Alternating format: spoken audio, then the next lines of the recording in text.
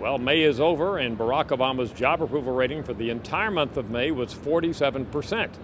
We can put that May rating in the context of other presidents who were seeking re-election in May of their re-election years and see if that gives us some clues as to Obama's probability of getting re-elected.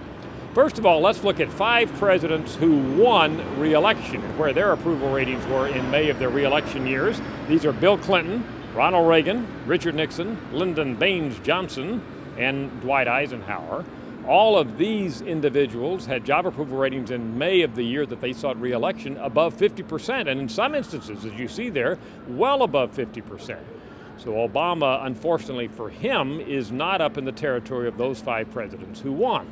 However, look at these 2 presidents who lost, George H.W. Bush in 1992 and Jimmy Carter in 1980. Their job approval ratings in May of their re-election years were down right around 40%. So Obama's current 47%, certainly above those 2 losers. He's kind of, I would say, in the middle. And that's reinforced by this fascinating finding. 2 presidents in May of their re-election years had exactly the same job approval average as was Obama in May of this year, and they were George W. Bush in 2004 and Gerald Ford back in 1976. Now, what happened? Well, both Bush and Ford went on to close elections. Bush won. He beat John Kerry in 2004, but only by 3 points in the popular vote. Gerald Ford, he lost to Jimmy Carter in 1976, but he only lost by 2 points. So it looks like that having a job approval rating where Obama's is now 47% predicts to a fairly close election.